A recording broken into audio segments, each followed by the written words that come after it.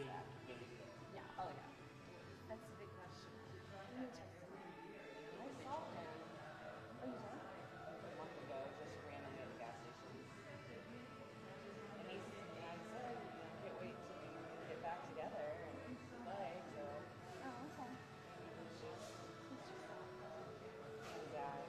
he's adding music to the drive here and there. Oh, okay. He was.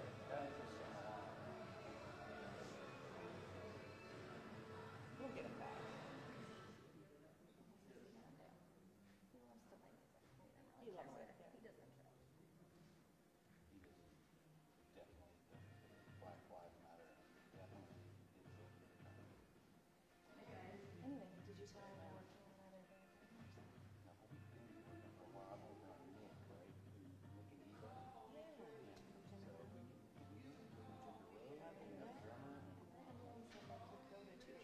Huh? Matt and Jenny said they could go to 2 churches, by the way. Oh. Yeah. Yeah, great Nice place, mix. really nice. And the school is very true. It's the perfect combination. Well, hope it works out then. We're being big fans. Awesome. Do we need to meeting at all? Or? Oh my god. I haven't been. We are live right now, just so you know. Oh yeah. On Facebook. I mean, I didn't think about that. Huh. I'm gonna need to be careful with that. Well, because my boss is really not for us. Like sometimes it's your work. Not that she can control my outside stuff, but her family is like, her parents are like in their 70s.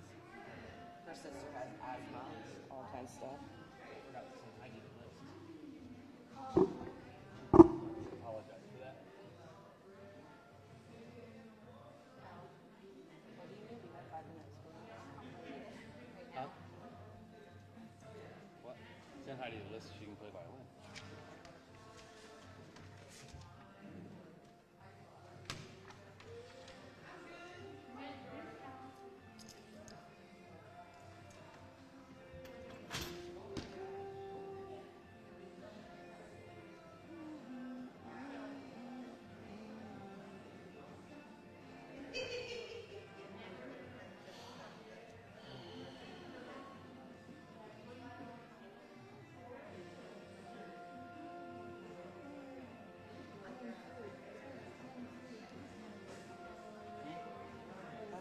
That's a long one. I don't know what you're Yeah. saying about it. You may want to once.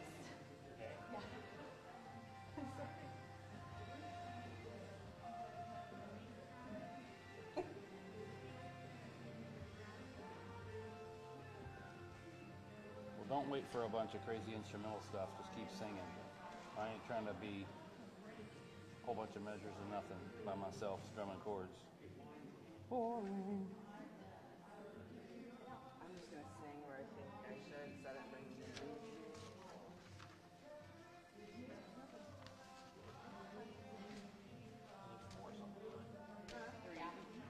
So sorry. Well, good thing the echo's gone. You guys don't need. You guys don't need. I don't have to.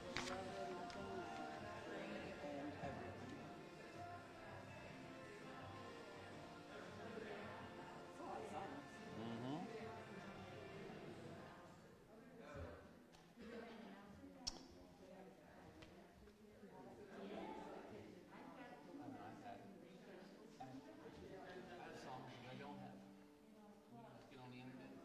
I have none of the songs. Okay. I know it's an expensive answer, but it's an awesome answer. Well, I was just going to get like a tablet. So I can download the app to any of them. Well, the thing is, yeah, nowadays though, even iPad or whatever version, whatever version you get, there's some YouTube words to do this. This is text. You're not trying to play music. It's like, Right. I think Nathaniel, when he bought his, said he paid $109 for it. Like, Oh yeah, that's that worth was it. $900. That's worth it. And I want to pass that to Erica and get a new one. Yeah. So. Yeah. I just know I wouldn't use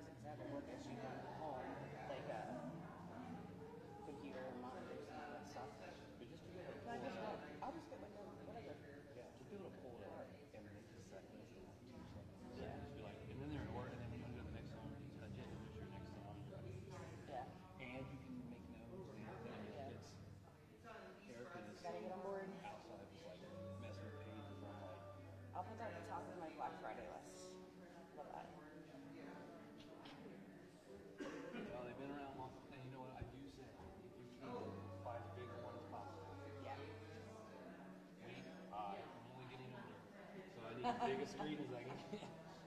What size is that one, 10? That's the big one, yeah. The biggest one so far, anyway.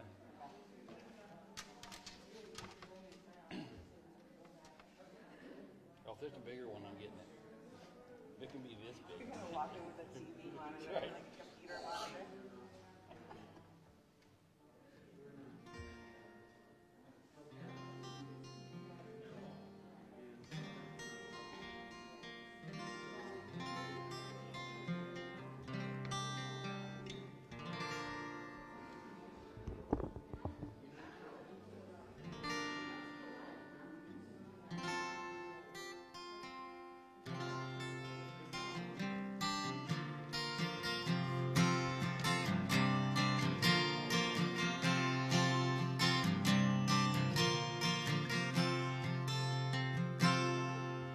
The roads we all travel, the thoughts that we battle, listen to us say, we are here.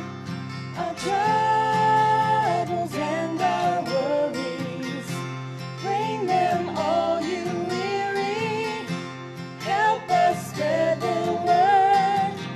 We are here. We love the beloved with arms wide open. We love the beloved. Your song is always playing. We love the beloved with arms wide open. Be loved. Come here, say and be loved.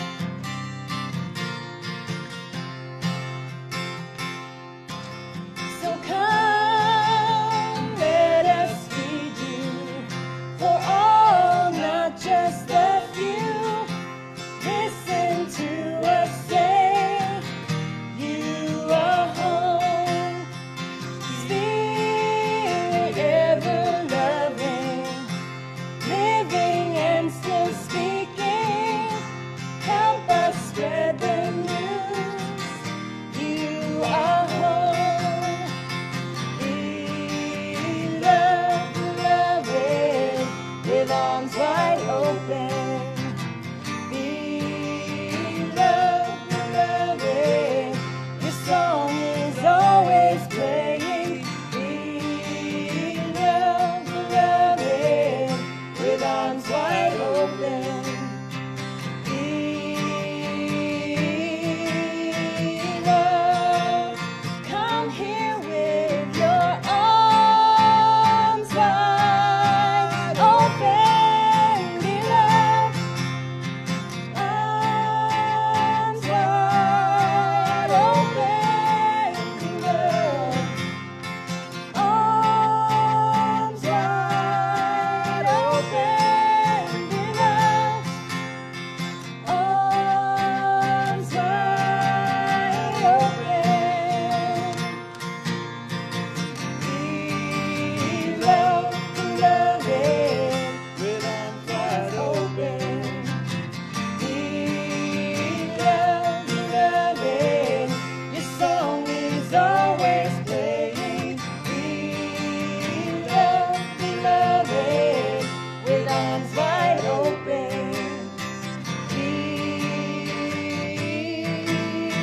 love.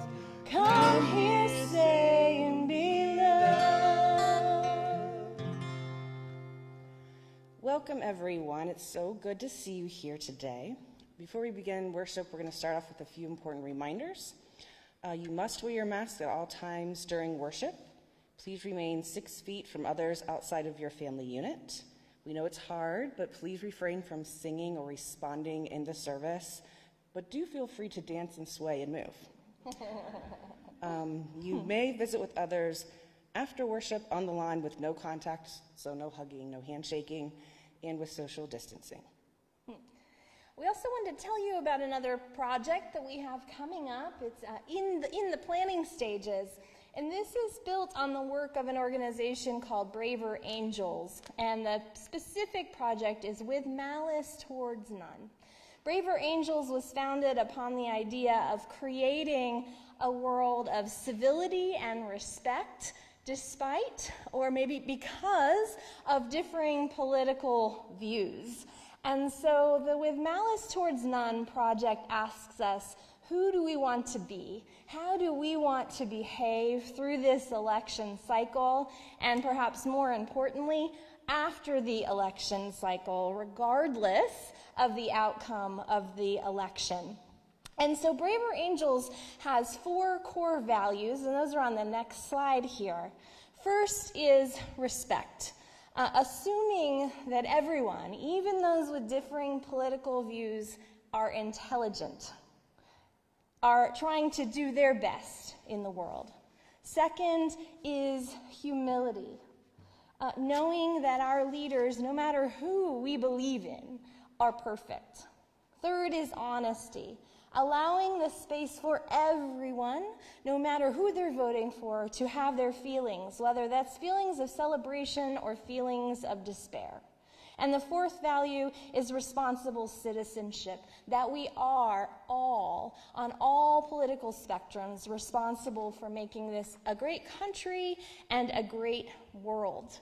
Now, if you want to learn more about Braver Angels and the process, there is a handout that you can take on the table when you leave the service today. We'll be talking about this for the next 4 weeks. This is the first of those weeks. And then we are working to coordinate with some other congregations to plan some gatherings after the election that honors those values, that creates the space for people to both be in celebration or mourning, just depending on the results. And secondly, to create a space where we can come together as a community to have commitments around how we treat each other. Because frankly, there is nothing more important than how we treat each other.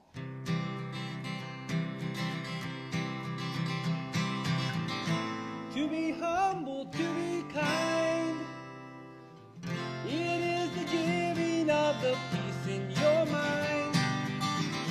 To a stranger, to a friend, to give in such a way that has no end.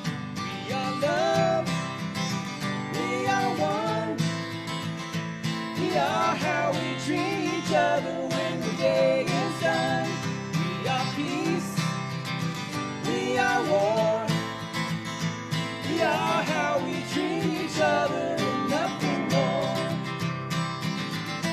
To be bold and to be brave, it is the thinking that the heart can still be saved, and the darkness can conquer. Dangers in the anger and the hang on to it. We are love, we are one, we are how we treat each other when the day is done. We are peace, we are war, we are how we treat each other and nothing more. Tell me what it is that you see. World that's full of endless possibilities. Heroes don't look like they used to. They look like you do.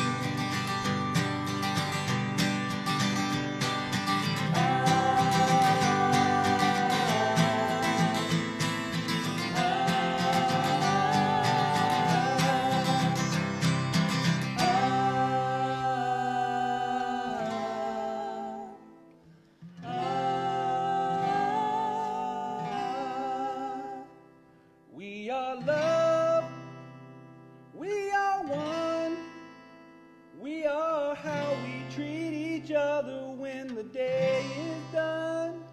We are peace, we are war, we are how we treat each other and nothing more. We are how we treat each other and nothing more. We are how we treat each other.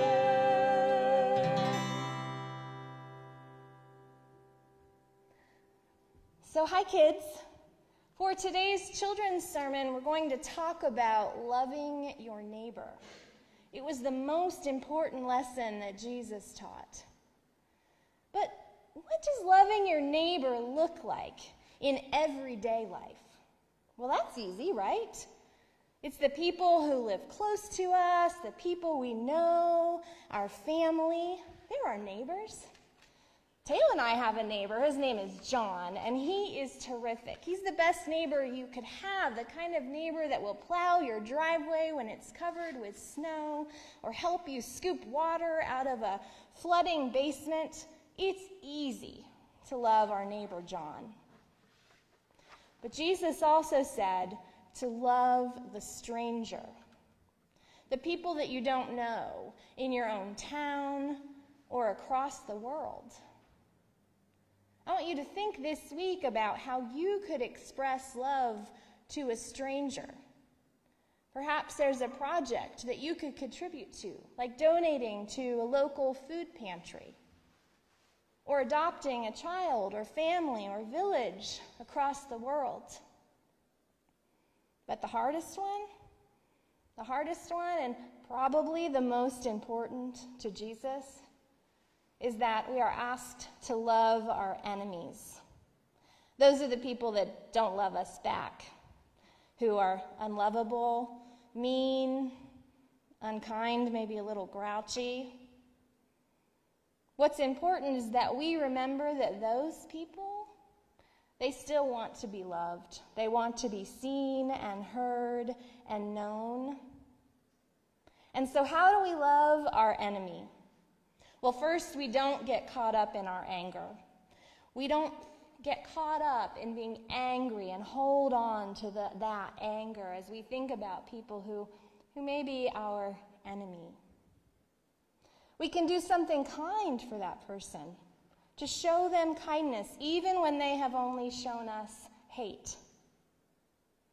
On Friday evenings, our church participates in a sit-in.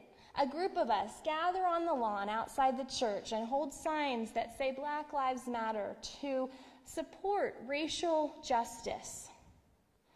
A couple of weeks ago, a man came up to us. He was very angry. He was shouting at us and accusing us of being mean. We had a church member, Bill Ray, who demonstrating loving your enemy in the most beautiful way during that conversation. Bill took a pause. He took deep breaths, and he tried to find common interests between that man and our group, things that we all believed in, that we could agree upon. Bill was demonstrating loving your enemy in that moment. So what are things that you could do to love your enemy in your own world? Well, be kind with your words. Don't speak in anger. Encourage and even pray for people that you think of as your enemy. And particularly if you're on social media, maybe you're on Snapchat or Instagram, and someone says something angry to you, don't respond right away. Take a pause and say a prayer both for yourself and for that person. Maybe even get a good night's sleep before you respond. The Gospel of John says that the one way that people will know we are followers of Jesus is the way that we love one another. So love your neighbor, love the stranger, love your enemy, and spread the love. Thanks, Erica. Our scripture reading this morning is from the Gospel of John in chapter 10, verses 22 through 39. At that time of the festival of dedication took place in Jerusalem. It was winter, and Jesus was walking in the temple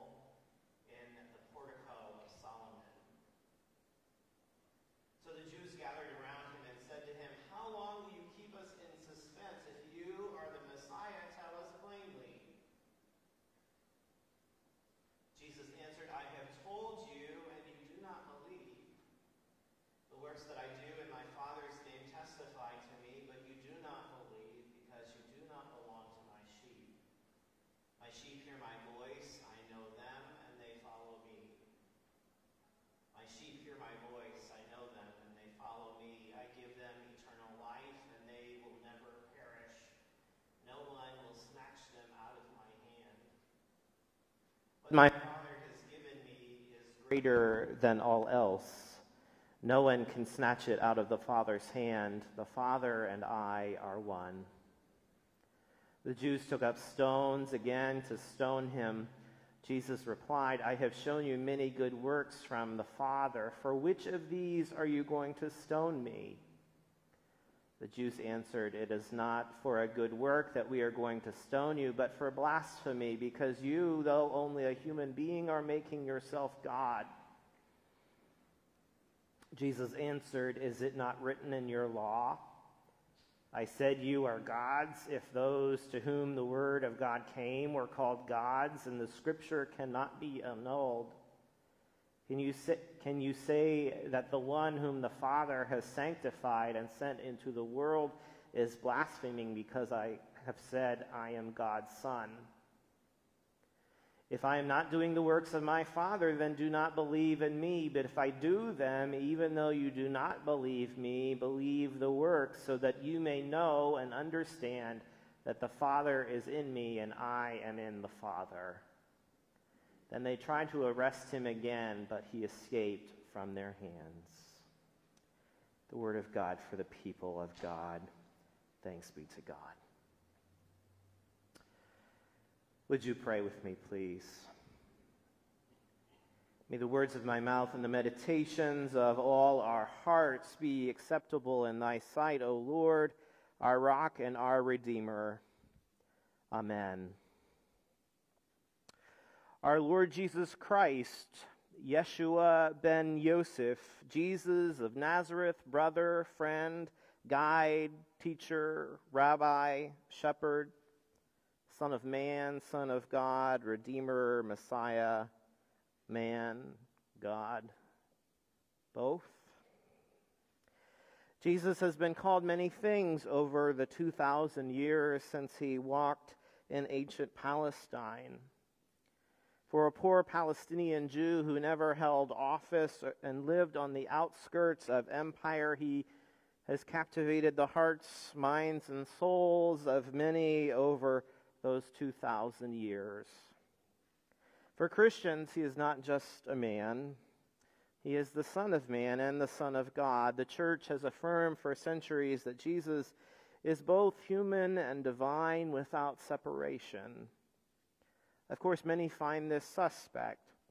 Some see Jesus as just a human, as a great moral teacher, even perhaps divinely inspired, but not divine himself. And hardcore skeptics deny that Jesus ever existed, despite evidence to the contrary. C.S. Lewis famously said that Jesus is either a liar, a lunatic, or the Lord. He is the source of much debate and many questions. For us as Christians, though, he is the source of our faith. And Jesus is the way many of us know who God is and how God acts with us. But how do we know about Jesus? What about those who claim he didn't even exist? The evidence is basically this. Contemporary historians wrote about Jesus in the first century. He was significant enough to be written about by ancient Jewish historians like Tacitus and Suetonius, and the most important of those such historians was Josephus, who wrote in the first century, "There was about this time Jesus, a doer of wonderful works." And he went on to describe Jesus' crucifixion, how he was called the Christ, and even mentions John the Baptist and Jesus' brother James. So there is indeed evidence outside of Scripture that Jesus indeed existed, and that already in the first century he was considered the Christ. But of course, most of us, myself included, have never read the entirety of Josephus. Most of what we know about Jesus is from the New Testament. Of the 27 books in the New Testament, the vast majority were written between 50 and 95 AD, some 20 to 70 years after the crucifixion and resurrection of Jesus. It's interesting to note how Luke begins his gospel, since many have undertaken to set down an orderly account of the events that have been fulfilled among us, just as they were handed on to us by those who from the beginning were eyewitnesses and servants of the word. I too decided, after investigating everything carefully, to write an orderly account. So Luke tells us that even though he is writing maybe 50 years or so after the crucifixion, that he has taken the eyewitnesses' accounts and only then has written. So even our Gospels, which are not our oldest sources, rely on these very early sources of information about Jesus. And in fact, our oldest source is St. Paul, not the Gospels. His letter to the Galatians may, in fact, date as early as 48 AD, maybe 15 or 20 years after the crucifixion. And in Philippians, which we think is from the year 55, Paul quotes a hymn that is even older. Let the same mind be in you that was in Christ Jesus, who, though he was in the form of God, did not regard equality with God as something to be exploited, but emptied himself, taking the form of a slave, being born in human likeness. And being found in human form, he humbled himself and became obedient to the point of death, even death on a cross. To the contrary of some who have suggested that later Christians turned the man Jesus of Nazareth into a god, from the very beginning of Christianity, Jesus has been considered the Son of God, as we see from that very early hymn. So what do we know about Jesus from Scripture? Our Gospels are reliable, even though they date a few decades after the crucifixion. And like I said, they rely on much earlier sources and eyewitnesses. But our Gospels are not biographies. Each was written to a different Christian community with different nuances and emphases to speak to their situation, to help their audience understand Jesus as the Son of God. Yet it is from the Gospels that we know Jesus' life and teachings.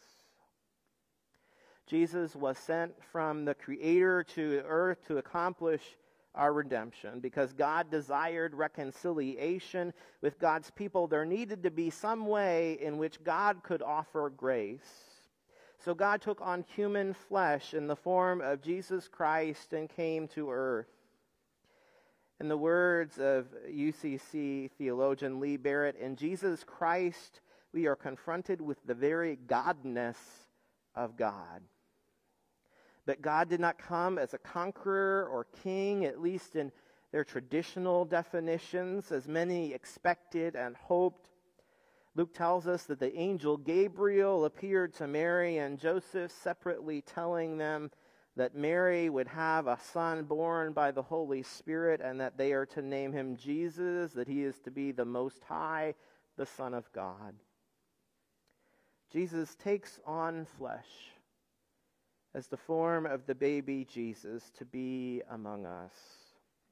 From the beginning, Jesus' purpose is established by his name. Jesus means Savior. This occurred sometime around 4 BCE, before the death of King Herod, so our Christian calendar is off by at least 4 years. Mary and Joseph go to Joseph's hometown of Bethlehem to be counted in the census. And it is there that Mary gives birth to Jesus, and God is humbled in the form of a crying baby in an animal's trough. And shepherds came and worshiped the one who would be known as the Good Shepherd. Fully divine and fully human, Jesus was human in a very specific way. UCC theologians Ann Thayer and Doug Jacobson say he was a Jew living in Palestine during a time when that region was occupied and ruled by the Roman Empire. He was born when Augustus was Caesar and Quirinius was governor of Syria. It was a time when Jews were downtrodden and many longed for the overthrow of the Romans. He was an observant Jew born into God's ongoing work with the people of Israel. Matthew tells us that after the wise men appeared, the angel came to Joseph once again in a dream, warning them to flee to Egypt, that Herod wanted to kill the child. So in a reversal, as the Israelites fled Egypt, the Holy Family flees from their homeland into Egypt. And after Herod's death, Mary, Joseph, and the young Jesus returned. And they settled in Nazareth, a backwater in Galilee. And we hear later in the Gospels, can anything good come out of Nazareth? From there, we only know one story out of Jesus' childhood, and of the four Gospels, only Luke mentions it, that at the age of 12, during the festival of Passover, young Jesus was found in the temple conversing with the rabbis. And Luke says that all who heard him were amazed at his understanding and his answers. And we know nothing else of his coming of age, simply that Luke says he increased in wisdom and in years and in divine and human favor. The rest of Jesus' growing up was either immaterial to the gospel writers or they simply did not know about it. Matthew and Mark jump to Jesus at 30 years old. Mark's gospel, in fact, doesn't even include the birth story or the flight to Egypt, but just begins at Jesus at age 30 and John the Baptist. And John's gospel, after his prologue, also begins with Jesus at age 30. His cousin John the Baptist was baptizing people in the river Jordan in the wilderness, and so Jesus went to be baptized by John. And in St. John's Gospel, John the Baptist, after his baptism, says, I saw the Spirit descending from heaven like a dove, and it remained on him. I myself did not know him, but the one who sent me to baptize with water said to me, He on whom you see the Spirit descend and remain is the one who baptizes with the Holy Spirit. And I myself have seen and have testified that this is the Son of God. Immediately after being baptized, Jesus goes out into the wilderness for 40 days where he is tempted, and after facing and rebuking those temptations, he begins his ministry of teaching and healing. Anointed by the Holy Spirit, he brought good news to the poor, proclaimed release to the captives, gave sight to the blind, freed the oppressed, and proclaimed the year of the Lord's favor. Jesus performed miracles with his divine power, such as turning water into wine, casting out demons, stopping a hemorrhage for a woman who had been bleeding for 10 years, making the lame walk, and raising dead persons back to life. He taught followers how God intended them to live. He gathered disciples in his way and to teach them as well. Through his earthly ministry, everything Jesus did was to show humanity how to love God, themselves, and others. Jesus offered a vision of life that was drastically different from what the authorities offered, and envisioned a world in which many who are first will be last and the last will be first. Jesus spent his time with those on the margins of society, women, the poor, the sick, Gentiles, and others. Jürgen Moltmann says, the messianic hope was always the hope of the defeated and ground down. The hope of the poor is nothing other than the messianic hope. The scribes, Pharisees, and Roman officials did not take kindly to Jesus railing against legalism, hypocrisy, and injustice. When he came to Jerusalem for the final time, they had him executed, crucified on a cross.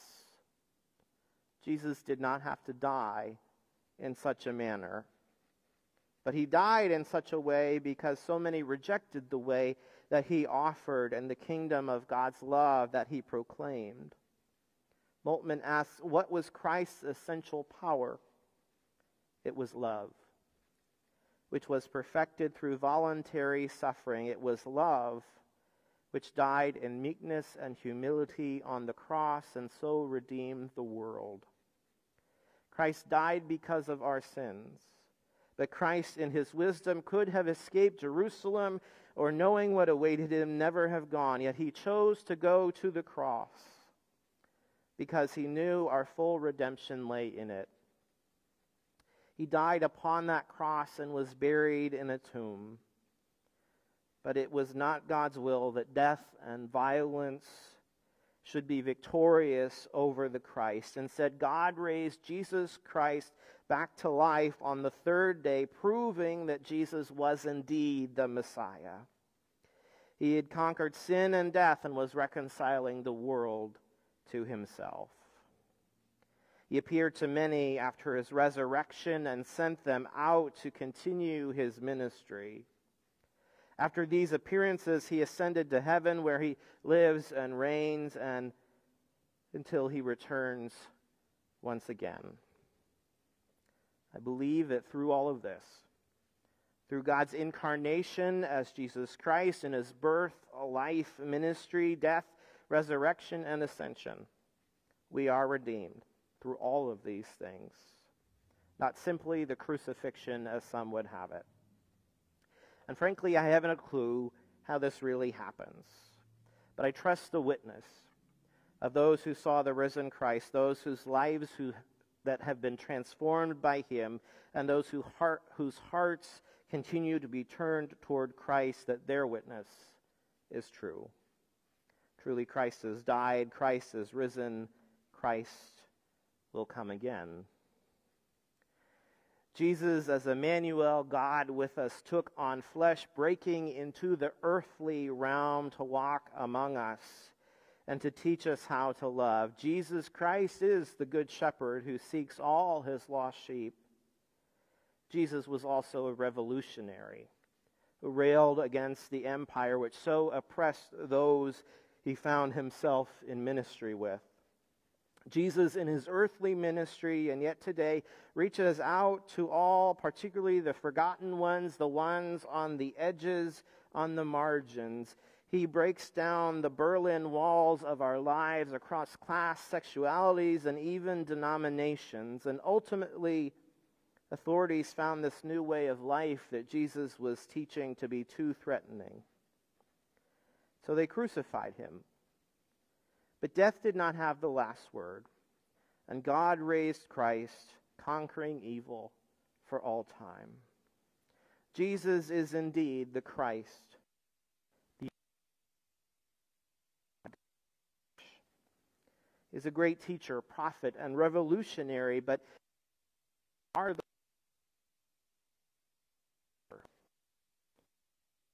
Redeemer.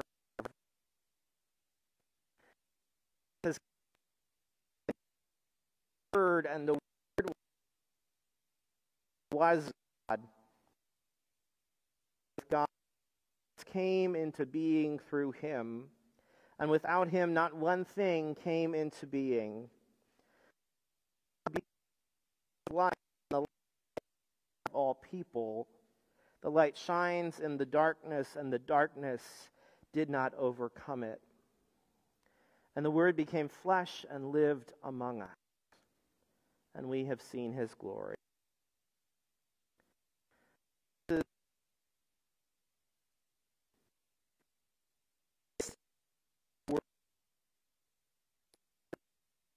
beginning of time, yet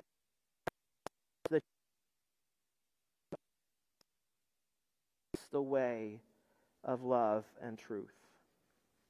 And yet from the beginning there have been mockers. Can we forward the images a few screens? Keep going. One more, I think. There we are. The image you see on the screen is graffiti from Rome around the year 200. It's hard to make it out, but it depicts a donkey being crucified. In Greek, the description reads, Alexamenos worships his God. It was meant to mock a Christian named Alexamenos, and you can draw on what the artist thought. The earliest image we have of the crucifixion. But we, in spite of mockers, in spite of people who say the story of Jesus, by life, live, he was. I am struck by the word.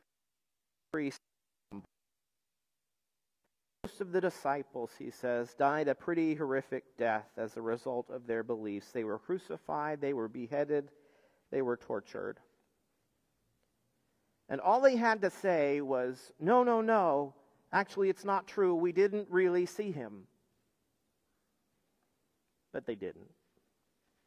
Those people would not have died for something they would have known was not true. But they knew it was true because they'd seen the risen Jesus.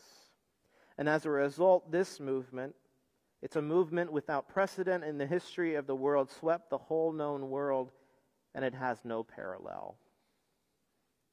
The witness of Scripture and the witness of the apostles to the resurrection is indeed our evidence that Jesus is not only a great teacher, prophet, and revolutionary, but our Savior and Redeemer.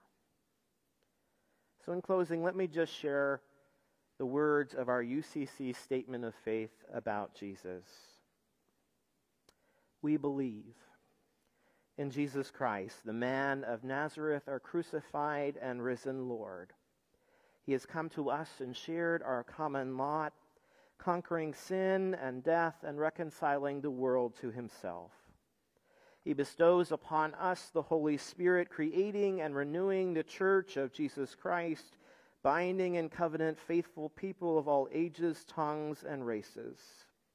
He calls us into his church to accept the cost and joy of discipleship, to be his servants in the service of humanity, to proclaim the gospel to all the world and resist the powers of evil, to share in Christ's baptism and eat at his table, to join him in his passion and victory. He promises all who trust him forgiveness of sins and fullness of grace, courage in the struggle for justice and peace, his presence in trial and rejoicing, and eternal life in his kingdom which has no end. Blessing and honor, glory and power be unto him. Amen.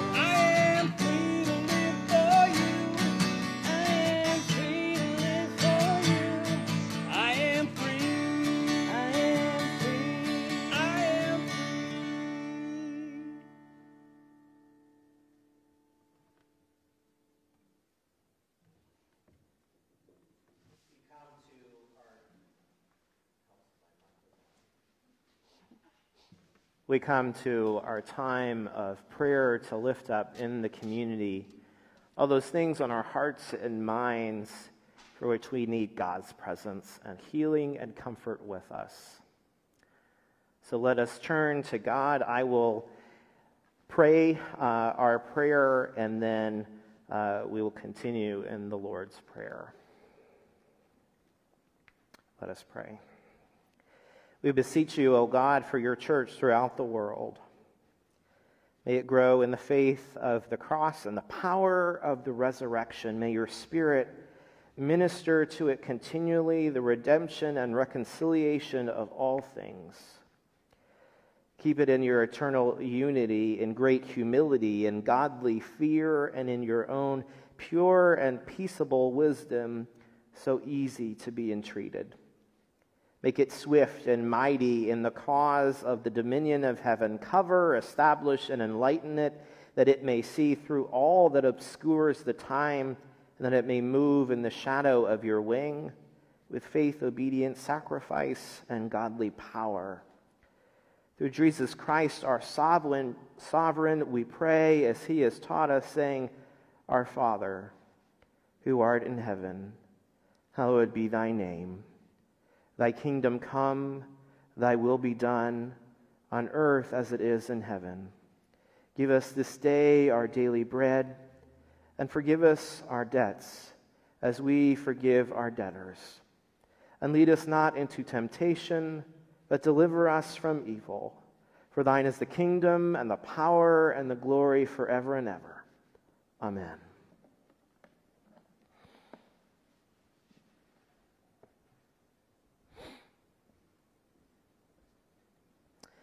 Would you please stand as we receive the benediction?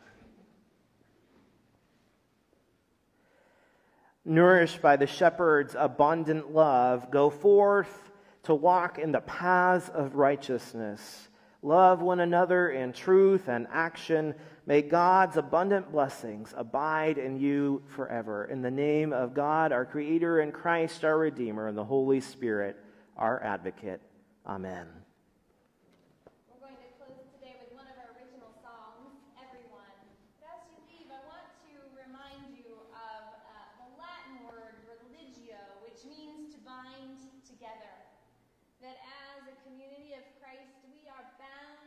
Together like this tight rope. And as we start to break apart, as we start to be seeing each other as strangers or enemies, the ends of this rope begin to fray until we are broken like this. So let us remain bound together in the spirit of love. We'll sing, everyone, and as you exit, you'll exit through those doors. We remind you not to congregate inside. There are little pieces of rope on the table to the left out there to remind you to stay bound together in this community of Christ. There's also a sheet you can take with more information about the Braver Angels with Malice Toward None project. And lastly, the organ pipe in the back is a place of offering should you wish to leave an offering this week for everyone. I was told a story of a challenge worth exploring, full of life and love, where people took a chance on the notion that with loving arms the door should open, chase away the fears. It was time that was clear,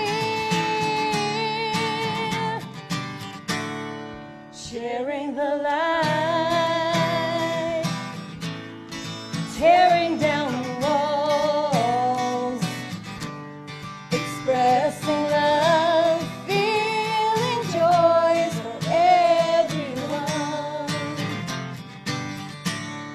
sharing